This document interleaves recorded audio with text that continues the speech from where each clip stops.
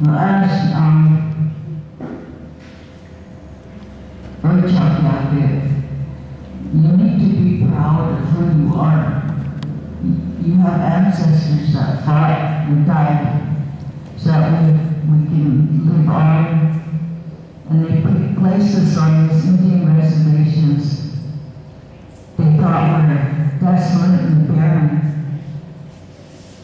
And put us in these reservations like concentration camps. But now they're trying to take away our natural resources. They're going to take out the gold. Well, they're already taking that out from the lead in the Black Hills. And they're going to take our coal. They're going to lay the pipeline to our reservations. And somewhere they were telling me that they did that. They laid a pipeline and the pipes broke and the oil leaked out all over the ground and it ran like a river and it damaged the water table. And if we ever lose our drinking water, that's our survival. The plants and animals and humans have to have water. And once that's been contaminated, we have no chance of survival. So those of you who are against it, you need to stand together and become stronger, because we don't want those pipelines coming through our reservations. And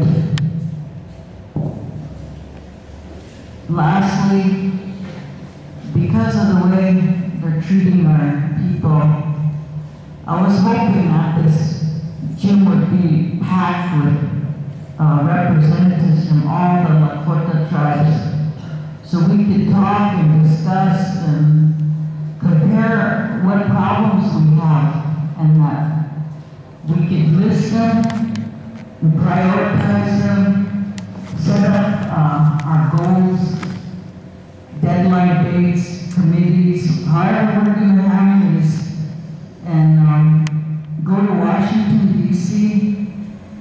with these problems, or go to the United Nations and be heard. And that was my hope for coming to this meeting. And I just want to thank everyone that's here. And hopefully that we'll get something accomplished here today. And I pray every day for our future of our people. I worry about what's going to happen to our future generations 20, 30 years from now. I have a great granddaughter that we've had since she was a baby.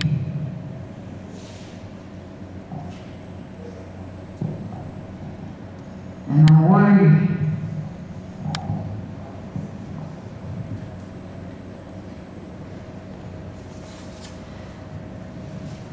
so hopefully